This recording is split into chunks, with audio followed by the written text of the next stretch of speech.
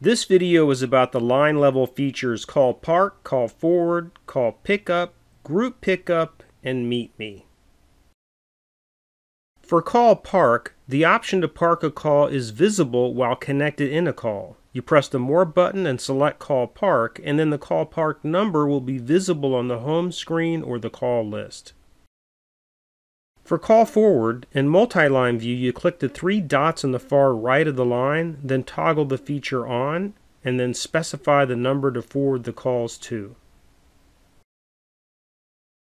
For call pickup within the same group, when the alert shows, you can select the three dots on the far right of the line and then select the pickup option.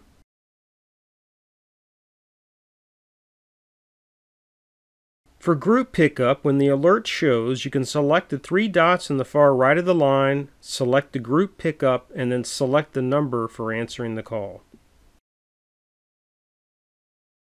To initiate a Meet Me conference, the meeting organizer needs to select the Meet Me feature first and then select the meeting conference number.